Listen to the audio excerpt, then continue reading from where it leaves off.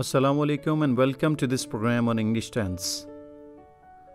We use language each day, we talk to each other, we talk about our experiences, the things that we did, the things that we will do, our plans. In short, when we talk with each other, we give reference of time as well. In all languages, time is something very important that is shown with the help of something. And in English, that is verb that is used to show the time. Now this lecture is going to focus on time with regard to past tense. There are times, past time, present time, future time. And when we talk about past time, the verbs in English take different shapes to show that time. In this tense, there are 4 subtenses. These are past simple tense, past perfect tense, past continuous tense, and past perfect continuous tense. First, past simple or past indefinite tense. SVO. S means subject, V means verb, and O means object that is optional here. The sentences are: Asim wrote a letter. You plucked a flower. I boiled an egg. In these sentences, the verbs write, pluck, and boil, they change into wrote, plucked, and boiled to show that these actions took place in the past. Here, you should be careful in pronouncing certain verbs because although they add ed in the past form, they are not pronounced ed. They are pronounced t. For example, it is not plucked, it is plucked. And there are certain other verbs that you should pronounce carefully. The construction of positive sentences is quite easy. Simply change the verb into past form and add object if it is possible, if you need it. Now the problem is how to change this into negative form. Not difficult at all.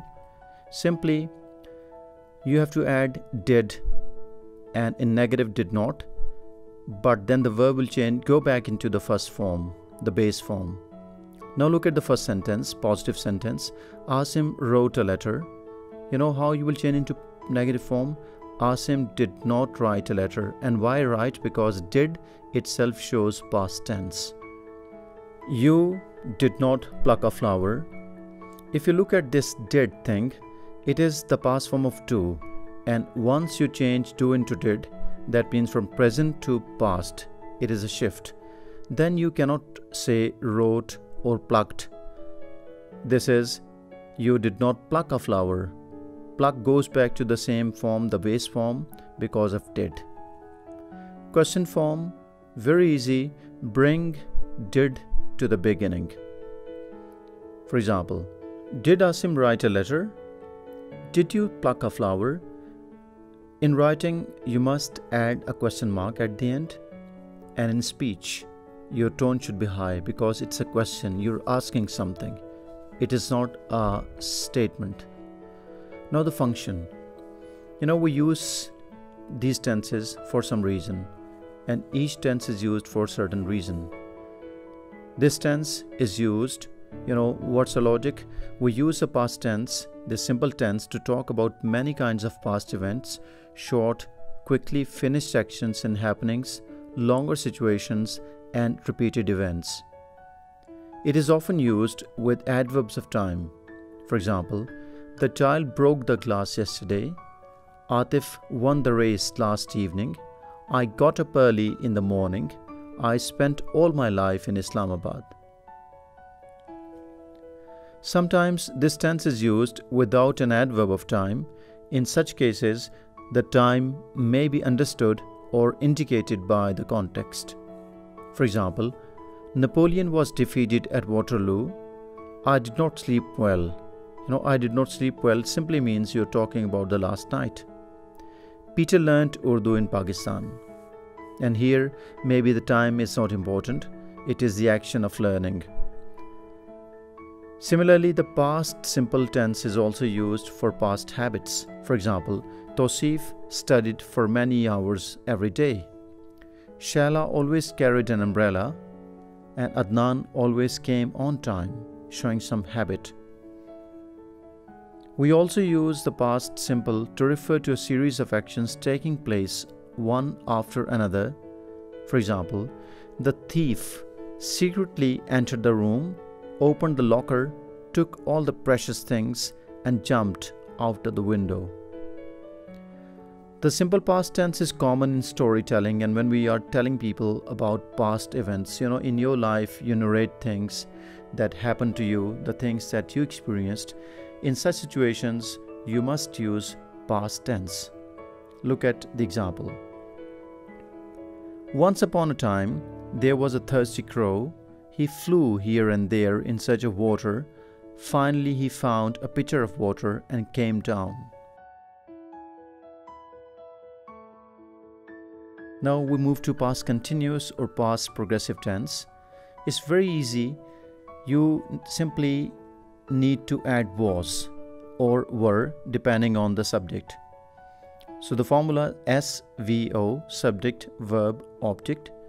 Sentence, Sajid was eating oranges. Here, eating, the base form is eat. Eating ing form is being used because of was. And was tells us it is a past time, and past continuous, an action was going on. Second sentence, I was writing a letter and you were eating an egg. Negative, I think even easier. Sajid was not eating oranges. I was not writing a letter. You were not eating an egg. Now the question form, similarly quite easy.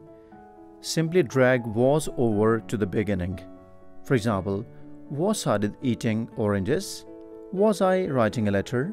Were you eating an egg? And remember the tone. When you speak something, when you're saying something, your tone has to be high. And in writing, especially in examination, you must add a question mark. Now coming to the function, why we use this tense. We use a past continuous tense to talk about an action going on at some time in the past. The time of the action may or may not be indicated. For example, we were listening to the radio all evening. It was getting darker. The children were having fun all the day. The birds were flying all around yesterday. We use past continuous to talk about temporary actions and situations in the past. Kashif met me while I was buying some sweets. When I got home, I saw that water was running down the kitchen walls. I hope you're getting the idea using was, or were, and then ing form.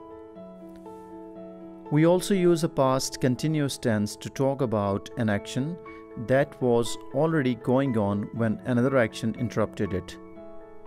Sometimes you're doing something and suddenly something happens and you stop doing that thing. This is the idea. Few sentences. I was sleeping when someone knocked at the door. And can you guess what happened? I got up.